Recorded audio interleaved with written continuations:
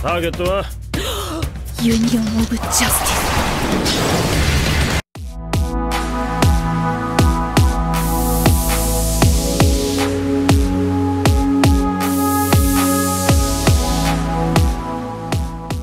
Well, we already saw that Netflix canceled the TV series Jupiter Legacy before it got off the ground. Only one season of this superhero show. And after the series was canceled, Netflix decided to greenlight the other book part of this series called Super Crooks by Mark Millar. And what we didn't realize is that they were working on two Super Crooks series. One of them is a live action.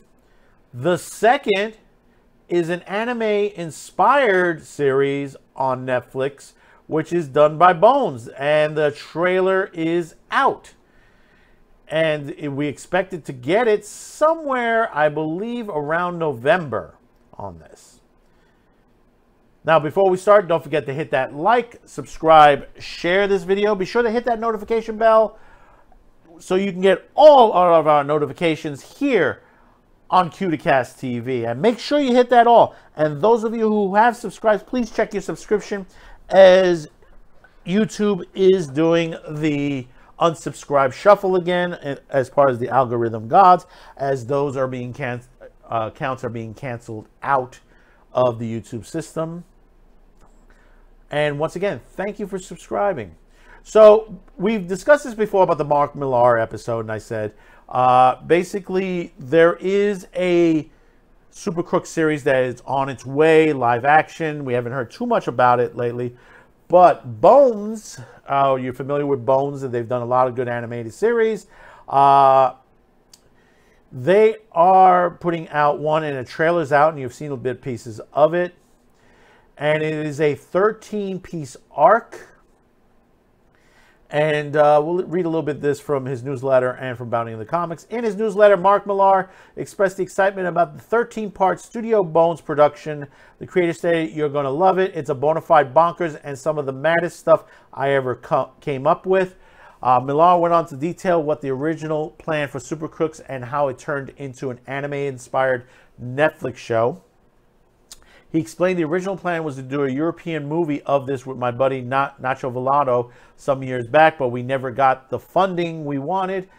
After Millar World was sold to Netflix was snapping up by our animation department, but the story itself was only 4 issues and just enough material for maybe 3 episodes of the show. So the guys asked me to create another 10 episodes of story for this beast, and honest to God, it was a pure joy. Not only did it mean creating another batch of characters with Lanier again, who's a sweetheart and a genius, but I got to flesh out Johnny Bolt, giving him an origin and wider cast, and go deep with a load of stuff I've never had a room for in the comic. You guys are going to wet yourself, he added. Let's put it this way, the official description on Amazon reads, "When the market is flooded with a competition and authorities on your tail, what is an all-American supervillain to do? Go to Spain, of course. Johnny Bolt convinces his villainous pals to pull off one last heist, but will culture shock get to them before the police do? And when Johnny's target is revealed as the greatest supervillain of all time, things go horribly wrong."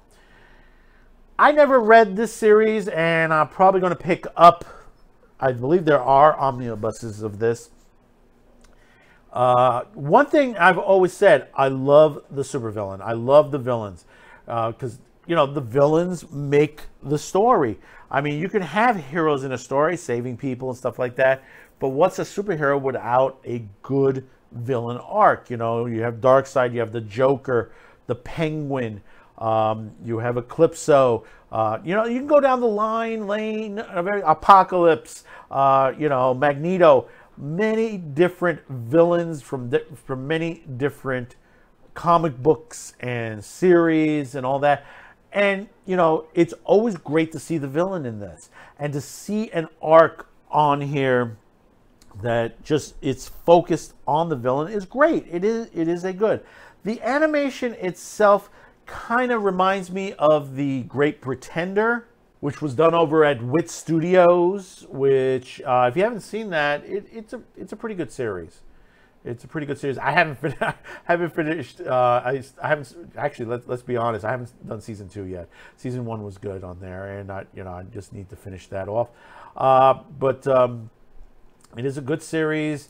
Looking at the content that was shown on here on the trailer, it looks like it's going to be good. And I do appreciate now that they're saying anime-inspired adaptation. That basically, one thing that Netflix has been doing, and probably that, they're calling everything anime these days, and it's not. I prefer them saying anime-inspired. Because basically that's what it is. If it's not coming off, from a complete writing staff and stuff like that, everything from Japan, they could use a Japanese studio and still it's, you can't really call it an anime, but anime inspired, I think, would be a better representation for this particular series. But, like I said, I'm glad they're doing it this way. Live action, I don't know. After what happened the first time around with Jupiter's Legacy, will they be able to get beyond the first season? As basically, and as Mark Millar said, that he had not written much on this, and what was out there as far as book format would only be equivalent to about 3 episodes, and he had to write 10 more episodes to this series. So we're going to get about 13 episodes. This is supposed to air sometime in November, and around November 25th. And then the live adaptation is being done right now. I don't know how far they've gotten. I haven't gotten any response from some of my insiders as far as if they are along the way, or is he still writing it? Has anything been done as far as that? But we'll probably know in the next probably month or 2 before we get out of the end of the year. So what do you think?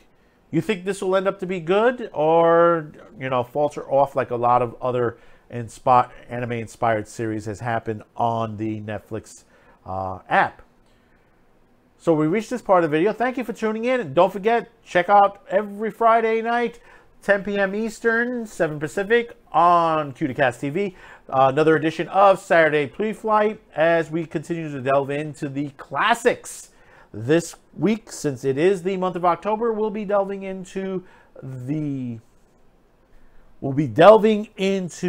anime, and we'll be doing a great psychological thriller.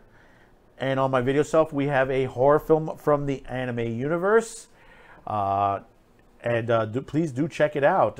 It is a nice masterpiece that, people are just YouTubers are starting to talk about this. And it has, the psychological thriller has inspired other people, including the movie Black Swan. So check that out on Friday night, 10 p.m. Eastern, 7 Pacific. And we'll see you on the next one. Thank you for tuning in, and bye-bye now.